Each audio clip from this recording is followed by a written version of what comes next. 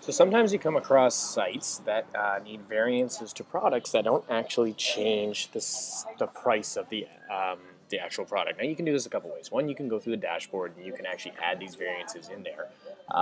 But the issue with that is, say for in this example where we have probably close to 20 different variances on, say, the dress shirt for the size, we don't want to go and create all of those variances in the product because it's massive. It would just take forever and it's very hard to manage.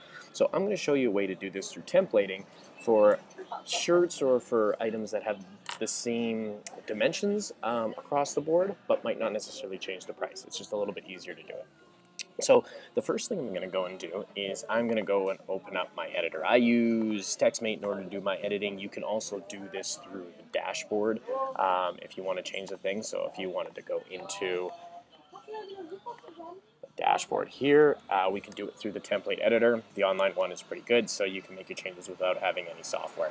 So let's go in here for a second. I'm going to go into the template editor. I'm going to make these changes through this editor so that you have the tools that you need to do it instead of doing it through TextMate, so you can see what's going on. So let's start off here. First thing we want to do is we want to go and find the area that indicates our pricing in our dress shirts, or our pricing for our products. So I know that in this template it's actually in a snippet, and the snippet for this theme is under snippets, and then it's under, hold on a second, product form. So what I'm going to do for this example is I'm going to use the tags on a product in order to determine whether to show this field or not. So what I've done for the actual product itself, now you can do this multiple different ways. You can set it up so that it pulls in the type of the product. You can have it set if it's a certain price range, whatever you want to do. There's lots of variances that you can use. For the sake of this demo, I'm going to use the tags because it's easy to pull out the tags in liquid templating. So if we go to tag, I've added on the shirt tag.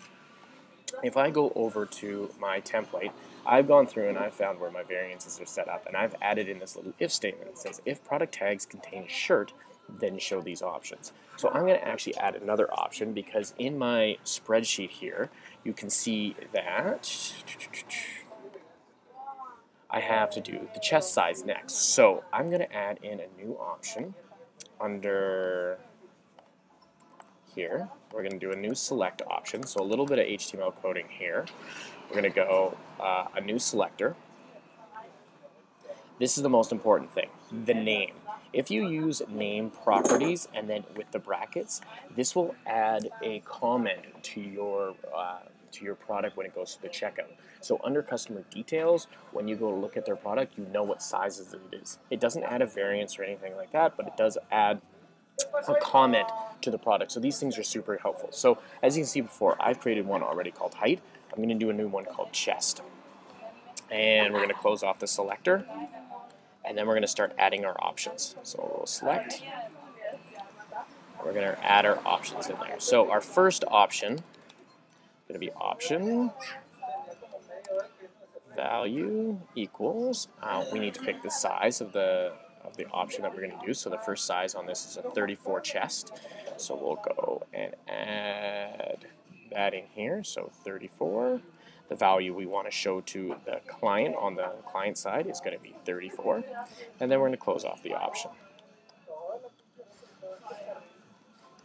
Now I'm going to go and use a little trick that I like to use in Excel in order to generate massive amounts of lists instead of typing them in one by one. I just find it makes it quicker for when doing that, so I'll give you this little trick. So if we go into Excel and we copy the numbers here, and I flip over to this other workbook that I've created where I've basically copied and pasted in the values of the structure of the option value. So I went option value equals to quotation, then I stopped it, and then in a new column I put in my numbers, and then I went to the next one and I put in my closing option, and then I put in my numbers again, and then I closed the whole HTML thing. This is just a way of automating your production. So I'm going to finish filling these all the way down. Now you see here, this is not the proper way to end a tag. It's got an A in it. The reason is that Excel will not let you start a field with a quotation mark, so you need to be able to replace that afterwards. So I copy and paste these into any text editor that I like. So I'm going to use TextMate, as I said. I'm going to paste these in here. And you see I have all of these values now, but they have tabs in them. So I'm going to copy this one, and I'm going to go to my Find and Replace. And I'm going to replace it with the quotation marks and the final clothing bracket. And I'm going to replace all of those, so you can see that it's gone and done that. And then I'm going to take this little space here, which is actually a tab character, and I'm going to copy that into my search and replace all of that. And you'll see if I go Find and Replace All, it'll tighten everything up. I can then copy these option values back over to my page and paste it. And we've got our option values in there. Now when I hit save, if I go back to the product and I go to View in Store, you'll see it now gives me the option for not only height, as well as chest. Now, I need to make one quick update here so I know what we're talking about. So we're going to go here, and we're going to put in height, and down here, we're going to put in chest. Save that, so we can see it change on the page. A little bit of consistency. Let's put some quotation marks behind it, and save. Now, because we used an if statement around this, if I go to one of the other products, say I'll go to a dress shoe that doesn't contain those tags, we can see that it doesn't show up. And that way we only have it for the pages that we want. Now, also, too, is if I go in here and I select my size, 67 and 43, and I hit Add to Cart, I go to Cart, and I add it in, we can see that it adds our comment for our height and our chest. Any additional ones we add in there, it will add it in there as well. So now you know the size to ship to the client. And that's basically how you add static fields to specific products that don't actually modify the prices within Shopify.